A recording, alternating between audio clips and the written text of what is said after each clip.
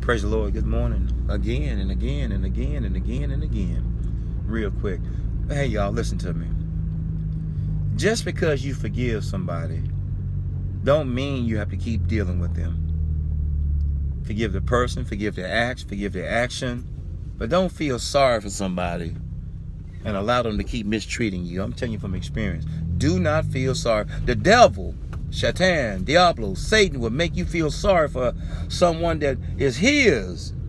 And he'll make you feel sorry for someone in order to keep them in your life.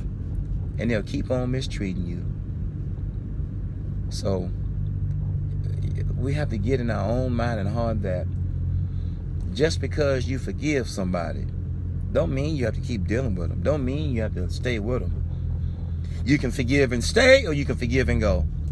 You can not forgive the person and stay, or you can not forgive the person and go. But just because, y'all hear me now, just because I forgive someone don't mean I have to keep dealing with them. Just because I forgive someone, just because you forgive someone don't mean you have to stay married to them. I'm not advocating divorce and or separation. I'm lost like crazy, but I'll find this out.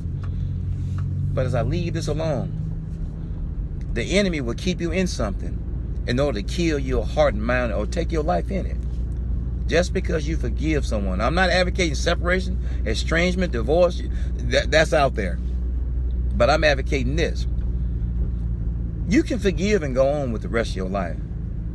There is no law that says, I forgive you and we're going to stay together. Okay. I tried that.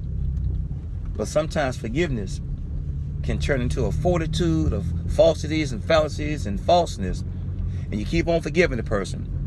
And they're going to keep on stabbing you and stabbing you and stabbing you. Before you know, 10, 20, 30 years in past, all that youth, all that happiness, all that love you could have gave to someone else or gave to yourself is gone by the wayside. Just because you forgive somebody don't mean you have to keep on dealing with them. Trust me on this. Trust the Lord. Peace.